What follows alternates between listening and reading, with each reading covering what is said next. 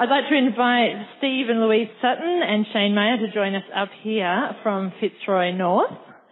I guess in some ways Fitzroy North might be Brighton a few years along as well. And let's see what we can explore about that. They're a little bit slow getting up here. I'm taking the kids' chair. Little chair for Shane. I was wondering how that might roll out. So if I can introduce Steve, Louise and Shane. Steve, I'm glad to see you've got your coffee, your drink cup, because you don't go anywhere without that, only water. Steve, I'm guessing that you knew your whole life that you would be in ministry at Fitzroy North.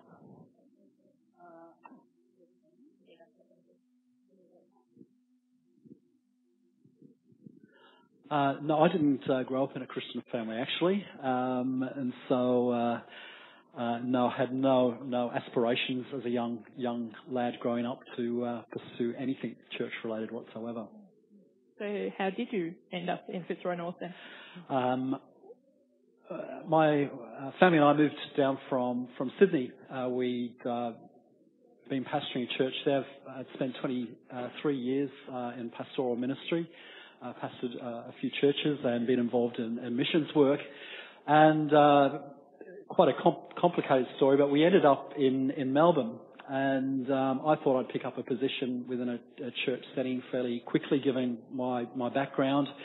Lou had bought into an accounting firm which we thought would be financially viable, and she came to me after the first week and said, "You've got to go and get a job tomorrow." So I went out, applied for a job in local government in the community development sector, and at the same time was studying at Tabor doing a master's. And for the first time in 20-odd years, found myself as a congregation member rather than a pastor. So it was quite a fascinating experience being on the other side of the pulpit. So there was this convergence of events that took place in this move to Melbourne that was quite disorientating, but quite wonderful at the same time. Actually, not my experience of being a church attender rather than a minister was quite challenging. And my famous line is I would turn to Louise during church services when I was attending church. I would say to her, "Please tell me we didn't do this to people." I found church to be such a disempowering and had very little relevance to my life now as somebody who was engaged in full-time employment outside of the church. Mm. So you're still not back in the church, seeing that story then? You're working in community development? Yep. And absolutely loving it, having a really great pay for a start, and being to be in a work environment where you're appreciated as well is absolutely fantastic. And in fact, I'd stopped going to church. One of my kids would regularly say to me, "Dad, you've backslidden." And I said, "No, I'm just kind of reconstructing my faith." But I was loving life, going out for brunch and then wandering around the markets on a Sunday afternoon was a really great experience. Then some wonderful people invited us over for dinner. This couple over here, Rob and Rhonda, who we'd known back from our ministry days up in Newcastle. And Rob and Rhonda were the ministers at Fitzroy North at the time. Rob had some serious health issues, and so his energy levels were low, and was kind of suggesting that it might be a project that I might like to take on. Which I was completely disinterested. There was no interest whatsoever. As far as I was concerned, I'd found my call in terms of local government, which was incredibly, I found what was taking place in that local government setting. I'd lived such a church-centric life that I believed that the sole administrator of the Missio Dei, of the mission of God, was the church. And what took my breath away was the fact that I was involved in an agency that was making a significant difference in the world. In fact, far more of a difference than the local church was, to be quite honest.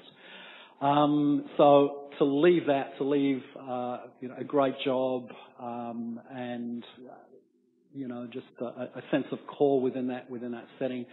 There was no interest whatsoever.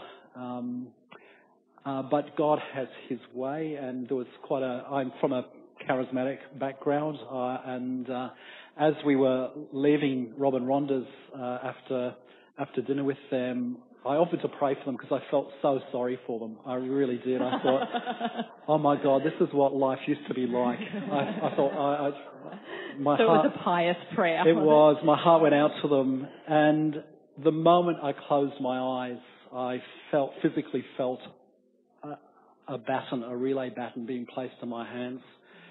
And I went, God, I hate you.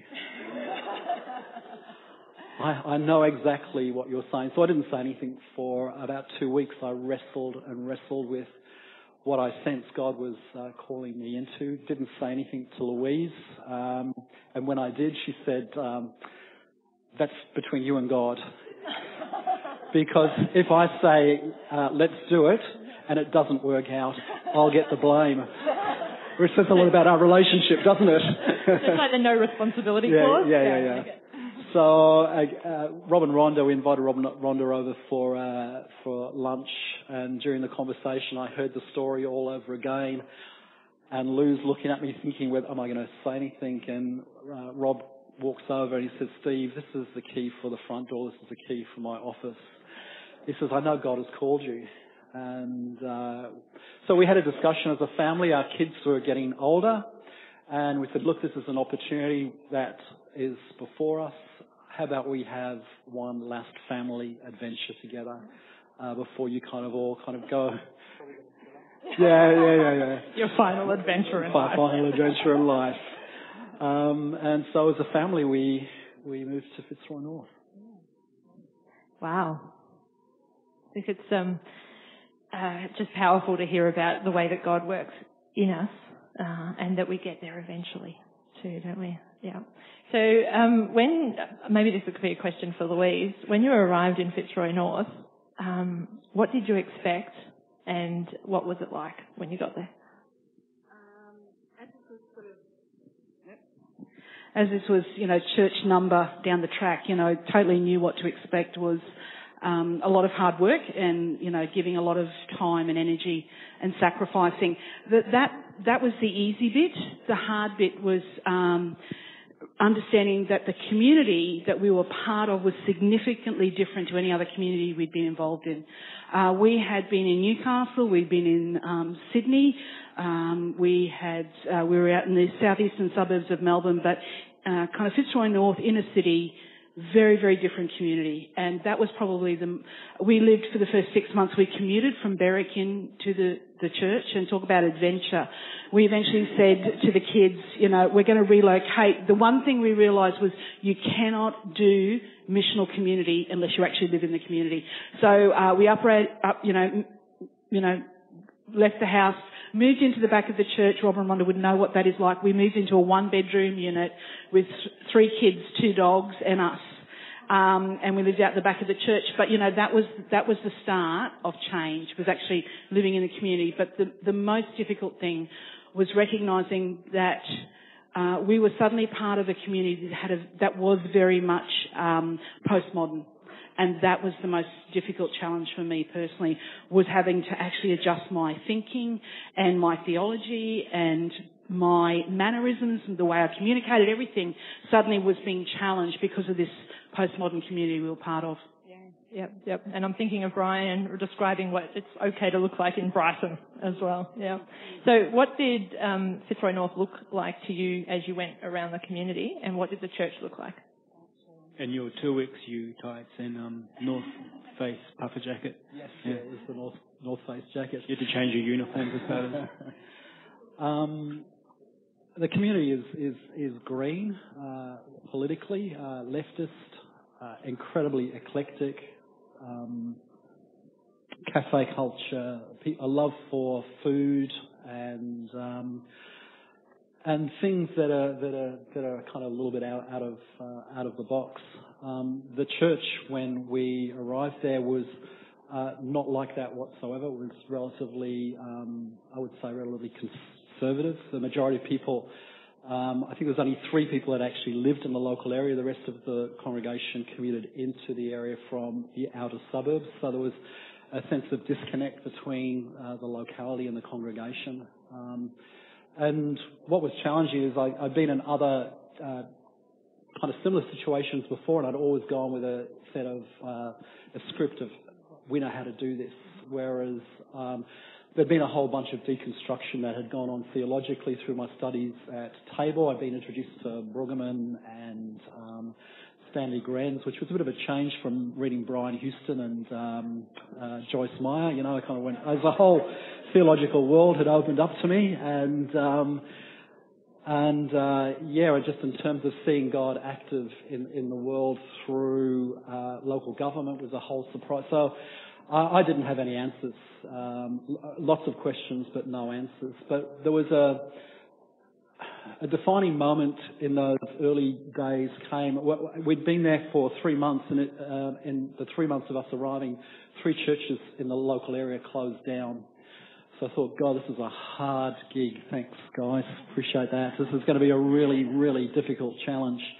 And I was having a prayer walk one particular morning around the area, and I was just saying to God, God, have you deserted this generation? Is there any hope? And that was the kind of question as I was doing my prayer walk. And it was just leading up to the 2010 federal election. And every second house had a Greens poster plastered to the window or to the fence. And where there wasn't a Greens poster, there was the odd Labor Party poster. And I looked at one of the Greens posters, and at the bottom of the poster it had the 4 values of the Greens, which are environment, democracy, social justice, and peace. And it was one of those aha moments. I just knew that I knew that God was already present and active in the community through the. So for me, those 4 values resonate so strongly with the biblical values of creation care, democracy, giving people a voice, or the body being the body ministry, social justice, of course, and then peace, shalom. So it was a simple thing then, just to explain that to the people in the church, and then the church grew, and that was great. Yeah, it was just like that. Yeah, the church didn't grow for months and months and months. Nobody walked through the doors.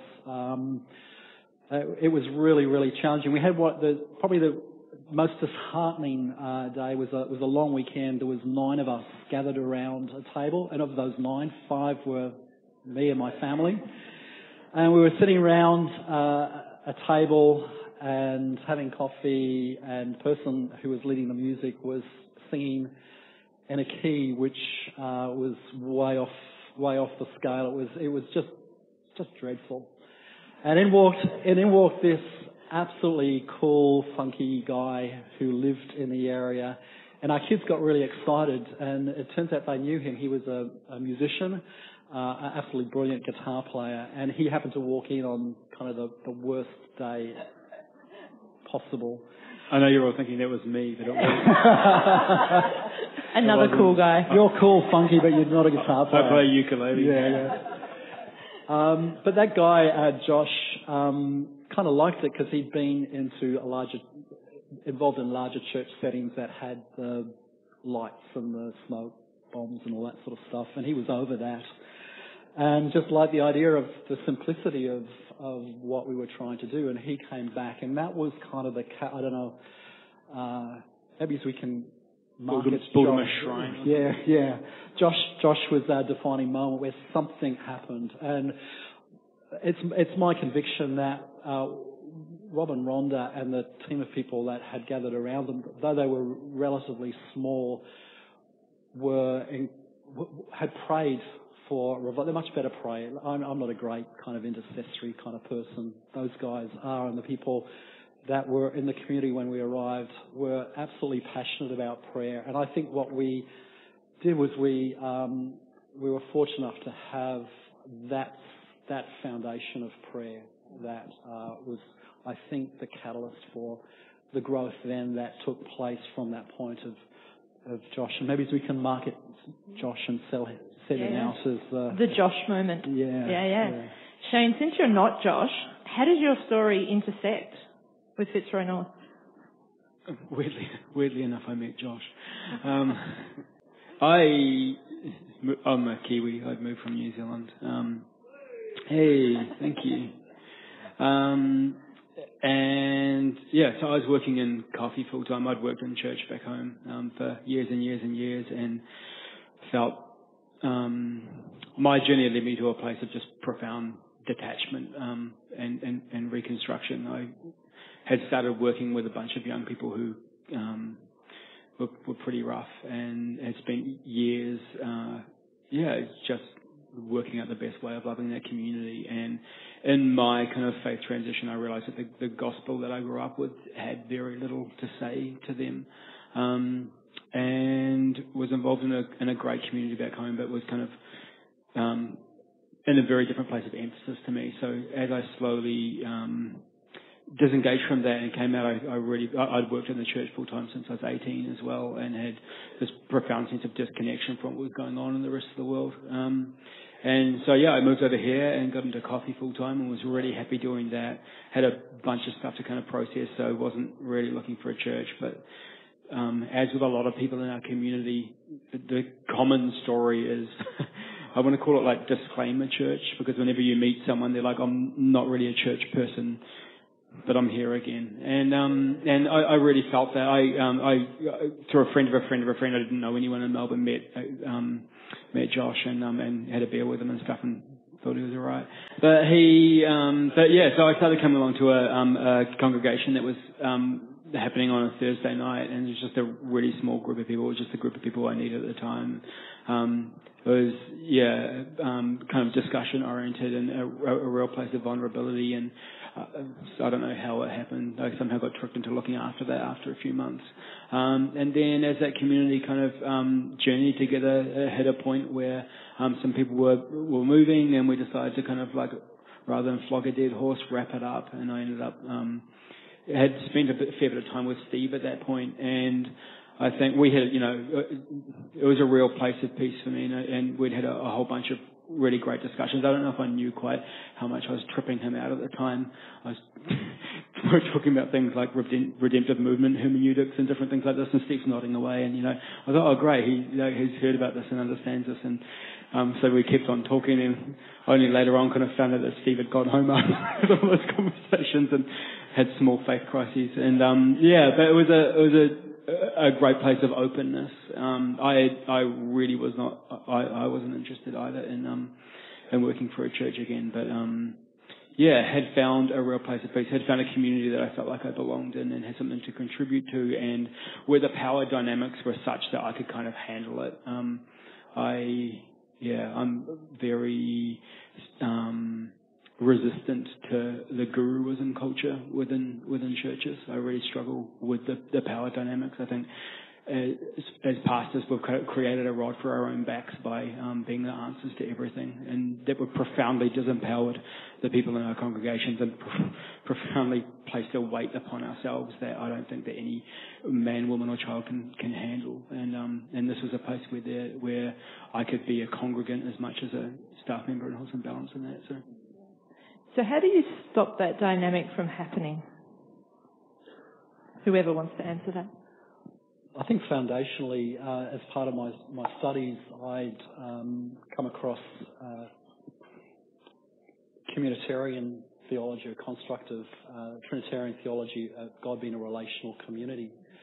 And so rather than viewing the Godhead as Father, Son, Spirit, a hierarchical structure, I envisaged the Godhead as a family sitting around a kitchen table, and that the message of the gospel was, which was where egalitarianism, sits for me, is the message of the gospel is an invitation to come home and sit at the table. And so, if God, at the core of God's being, is family and it's egalitarian, there's equality, with diversity of function and gifts, then the core thing that I went to Fitzroy North with was we need to reflect that in the way that we led church in the way that we conducted ministry. So I think sitting at the base of that was that Trinitarian view of theology. The other main thing that we learnt from being in the congregation, that we felt so disempowered and we felt we had no voice. And that was another thing when we came in. We didn't know how, but we wanted to build a community where we felt people had a voice, that they had a right to, that every one of us had something of God to share, that, it's not all just in one person. And I think that's another facet of our community, that we continue to really push, that giving people a voice and giving room for every person to be able to say something or share something or ask a question or raise a doubt or challenge in any way. That again was another part of that, which I think helps to take away that guru thing. Yeah, I think we learned through that. To do that, you have to teach people how to share space. One of our kind of transforming seasons in church, I think, was when we did a series on sexuality, and it was a very long series on sexuality. Every series we do is a very long series. 3 months, is that right? Yeah, that's a short series. No, it would have been longer than that, I think. Yeah. That's one of the things we are at the mercy of as well. If you want to discuss something, you have to take time. So basically everything we do we say it'll take 3 months, it usually takes 6. But one of the things we had to do at the very start of that series, knowing some of the content that was coming and some of the discussions that we had, was to I guess, prepare and train a community of how to hold a diversity of opinion without kind of alienating and othering the others in the room, which I think as many Christians are kind of raised with a sense of the superiority of their truth, which disagreements usually met with incredible hostility and vilification. And within our community, we already had to sort of create some common agreement around how we would dialogue together, how we would conflict, how we would share space with the other and not sort of try and colonize or shut other people out. And that move was really an accident. It happened because of some discussions we were having that profoundly shaped our community, and that the maturity within our space, I think, for people to kind of be able to love each other and disagree and to kind of be able to speak out, to be able to speak together and not have to feel that sense of homogenization is really powerful. I think we try and reinforce that. We do things like human scattergrams where, we'll essentially set up a framework. We're doing a series on Colossians at the moment, and it's our first kind of Bible study series. And in our context, because of where our people have come from, because most people have kind of come through some kind of deconstruction or faith crisis or from outside the faith, there's a real anxiety around Scripture within some of our community, whereas others of our community pre that and don't have that at all, and so they struggle to kind of understand each other. So one of the practices we did was kind of said, as we even talk about reading the Bible together, for some of you, you'll be really excited because the Bible is a source of life. For some of you, you'll be just bored thinking about it because it's had no life for you for so long. For some of you, you'll be incredibly confused.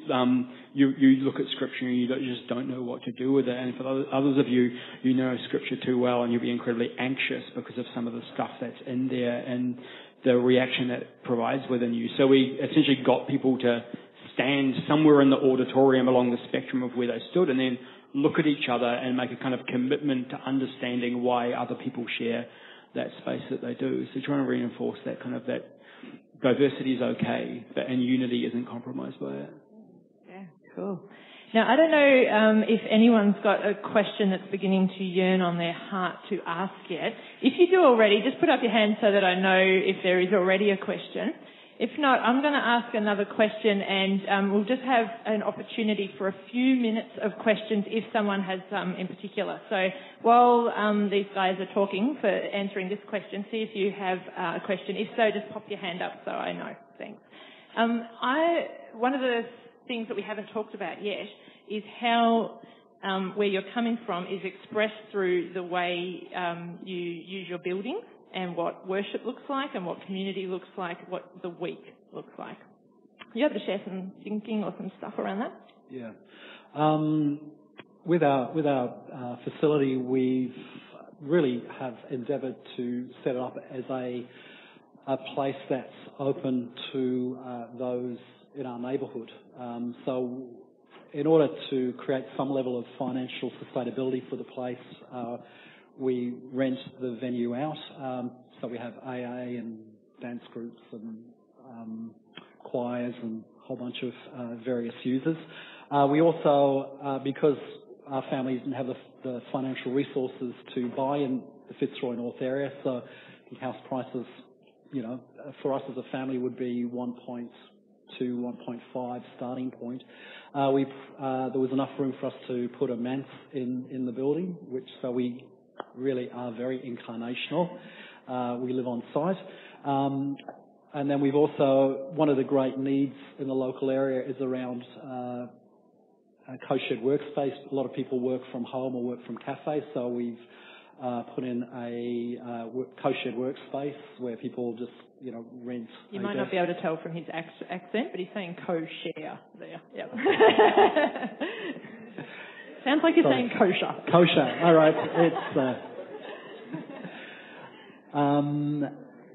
and yeah, in terms of the way that our auditorium is set up for church on Sundays, again, it comes back to this relational, communitarian view of the Trinity. We meet around tables and chairs, which facilitates discussion.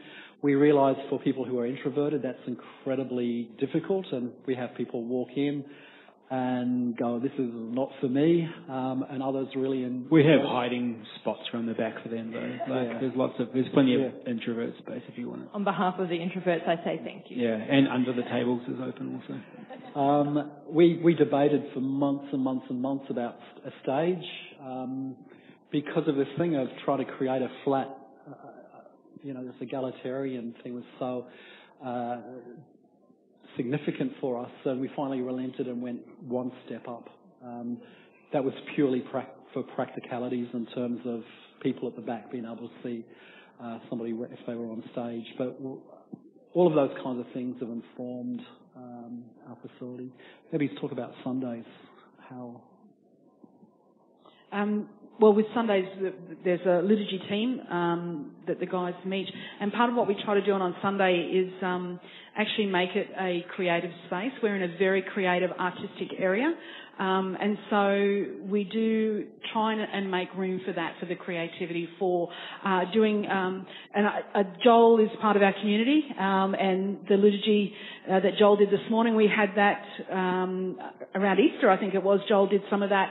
So, that kind of thing, we are really open to that, to try and do, we've had, breakout spaces around the building, and we'll share communion in 5 different ways. We'll share it in silence, or we'll share it in an Anglican, communion service, or we'll share it over in the park for those that create, connect through creation. So, it's not something we do every week, but we certainly try within our community to leave room for that creativity, recognising people connect to God all in all different ways. That's part of what we do with our Sundays. Yeah, I think one of the most difficult challenges in our context is to, in a world that's kind of bent around the service model and around consumption, to try and work out ways of breaking that down and convince people that when you gather, it's a gathering of community and not a service that's provided, is a profound challenge that I'm sure we'd have more to learn off you than you would from us. But we're really trying to tackle that and work out what that means, to give people space where they need it. A lot of people are kind of, on the very, very far margins of faith, and to give them space where they need it, but to try and work out a way of not letting people confuse a gathering of a community with a service that's provided for them. And I feel like the better job you do with Sundays, the worse job you do at creating community, and to try and close that gap, to get energy from the bottom up rather than from the top down is a massive challenge, because we're all trained from the day we look at advertisements to see the world as a series of products to be purchased and consumed, and to try and break that and get a congregation who are essentially tuning up to something as they would to a concert or any other thing, to try and create ruptures and fractures kind of in that thinking, and gather around the visible person of Jesus Christ is a huge challenge. Yeah, that's great. Is there a question that has emerged for anyone? Yep, there's a question from Andrew Menzies, it looks like, and Paul Cameron is running very fast towards you. Great work. Thanks. No, my question is, this morning from Dave, we heard about him approaching a new community in Castlemaine, and now from you, Steve, and Louise and Shane, in terms of Fitzroy. So my question is, in both examples, you've had to actively do really contextual theology and local theology and walk the streets and see greens, triangles, and etc. And Dave with Castlemaine. For a lot of us, we are really used to our contexts where we do ministry, and yet perhaps what we do in that community is not engaging with our own suburbs.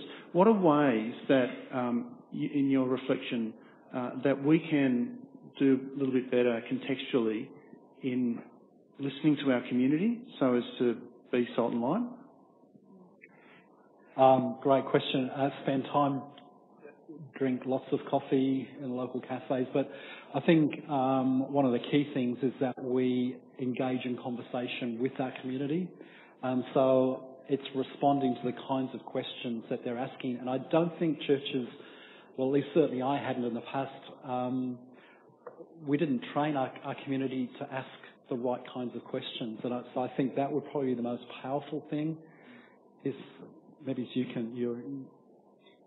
Yeah, I mean, maybe a different angle on the question we kind of talk about a lot within our liturgy team and governance, at governance level is what the role of the church is. And I think the church has a tendency to only really invest in something that they can put their badge on and say that this is what we as an organisation are doing. Whereas I think one of our approaches is to do as much, or to do as little as possible, so that our community, so that our people can be engaged in the community at large. And really, if we can teach them, or if we can learn together about what the kingdom of God looks like, and then go out and out every day and do that, and then use, I guess, the kind of gathered, organised community as a nutritious space for feeding each other, and then go on our separate ways and do the work of the kingdom in the world. I think our ego dies a little in that process because we don't have our name on all these projects and things that we are doing. But God's work's being done, I think, in an infinitely more powerful way. I just think of so many Christian organisations I've seen, church projects I've seen that have done a really, really crappy job of something that someone else is already doing in a much more powerful, much more effective way. And sometimes you just go, why can't we just release our people to live their lives and connect with what else is going on out there? Why is it that our church has to have our name on everything? Yeah. So I think simplification is part of it. Yeah, thank you. If there is one more hand, we'll go for it. Is that a Rowan Waters hand there? Yep. I think it's a salvation response. Again. The buses will wait. Coming from the blue ribbon Liberal seat of Mount Martha, I'm wondering how green governance works. Green governance? Or just the governance of your church in terms of well, we do have a leadership team. And then we also have a liturgy team that works on our Sunday curation of our Sunday services. But probably the most significant thing that we've invested in as a community around governance is actually what we call our co-creators. So they're people that resonate with who we are as a community. So we don't have a church vision statement or anything like that. What we do is we've listened to the stories and the themes that have emerged over the past few years, and we document those stories and those themes. And so people who come into our community who resonate with those stories and feel like they can help shape the future and are willing to take responsibility for us as a community, as well as just breaking that service model construct. We invest heavily in co-creators, so we meet regularly. We just had a church camp last weekend of co-creators. So we close down our services twice a year just to go away with our co-creators. So we meet with them to hear what it is that they think, even to the point where we're even considering at the moment in terms of what do they want in terms of pastoral ministry. we think we know what the church needs, but if they don't want or feel like they need me or want to pay me, well, they need to have a voice and express that. And so it kind of is quite dangerous and, was it wild around the edges? So that's quite significant. Yeah, and I think, we're a church in transition as well. When I think the church needed a lot more directional leadership at the very start when it was just beginning to form. But as it's kind of, so I'd call that kind of organisation from the top down and energy from the top down, where essentially you say this is what we're doing, and who can you find to get excited about it. As the church has come into a place of, I think, much more stability and health, our model, around that kind of Trinitarian state, it is to try and now shift the seat of power and try and, really work in with our community to try and empower and energize them. And in that sense, kind of covenant together around what it is that we feel like God's called us to do in our place and time. So we're in a transition to try and work energy from the bottom up and leadership from the bottom up as well. And that doesn't mean that we don't think there's a place for leadership, because I think there's I see myself as a congregant who's kind of been set aside for, very much around the Peterson model of pastors as people who sit as kind of a conduit of stories between culture and tradition and scripture and their community. And so I think, there's definitely a need for that. But unless there's kind of a fluidity, unless we can work out ways of empowering our congregation, I feel like it's just, it rests too heavily on a couple of people.